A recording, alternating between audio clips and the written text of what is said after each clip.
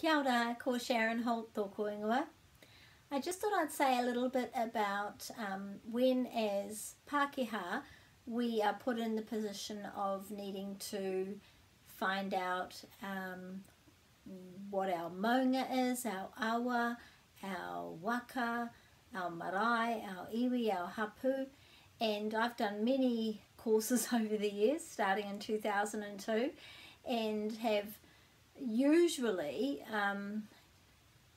made, for example, my maunga has been either where I was born in Auckland, and at one stage I chose that one, and it was the Rangitoto because that's one that was nearish to where I was, and we lived in Te Aroha, and I at that stage was saying Te Aroha was my maunga, and now we live in Hamilton and we can see Pirongia.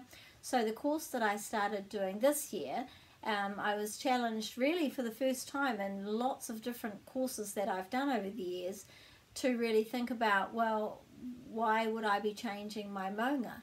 And the maunga for a Māori person is more to do with the place of their spiritual home, not necessarily even somewhere where they personally have lived near. They might have visited, but they haven't necessarily lived there. So it's their kind of their ancestral home. And my Māori language teacher really challenged me about that because I was saying Pirongia, and my awa didn't match up with that. So your maunga and your awa need to match up. And so she said to me, well, I think you really need to do a little bit of research into your family history and see where is your spiritual home. And I'd never been challenged on that, and I'd never done that before. And so I have been doing that, and it's really interesting. It's been very interesting to do that. Obviously there are, you know, two sides to the family, and there's my mother's side and my father's side, and then the further you go back there's more sides, but many non-Māori people do have an ancestry back into somewhere in Europe, and that's the case with me. And this would also be true of you if you are trying to work out your pepeha, your some people call it a mihi, some people call it a pepeha, your whakapapa, your family origins, and wanting to make that not necessarily about where you are now, because that isn't really the Māori way.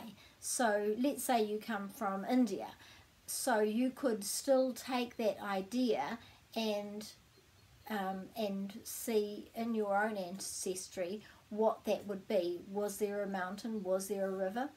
And I have always thought that this was kind of just sort of a Māori thing, and that it didn't apply to me. But somebody in our class, actually a young man, said something that really touched me, and he said, well, all the different indigenous peoples of all the different lands throughout the world, whether they were, you know, in Europe or Asia or Africa or the Americas or Oceania, or wherever they were, would have been looking for a mountain and a river. Like, those are actually the things that our forebears would have been looking for. So for those two simple things at least, it really helped me to think, wow, yeah, that isn't just a Māori thing. That would have been true of, because they were wanting a water source, and they were wanting, for various reasons, the river to do with the mountain is often connected, or something to do with the mountain or hill might have been to do with protection, but that would be quite a typical thing. So I just wanted to let you know about that and encourage you to look back into your own, if you haven't got any Māori roots, look back into your own ancestry, as I've been doing, and ask your family members if you don't know anything about it, and see whether you can find your spiritual home, your ancestral home. And the other thing that it does, which I really recommend it for, is it helps to see a heart relationship with Māori language, because the Māori people have a heart relationship with the land and the language and the people and the culture and their history. And it's really easy for non-Māori, and I'm obviously speaking for myself and any other non-Māori who are listening, it's really easy for non-Māori, Pākehā, to feel kind of bereft and not feeling like that we have that kind of spiritual connection to the land or whatever. And the reason is because we have been disconnected from it.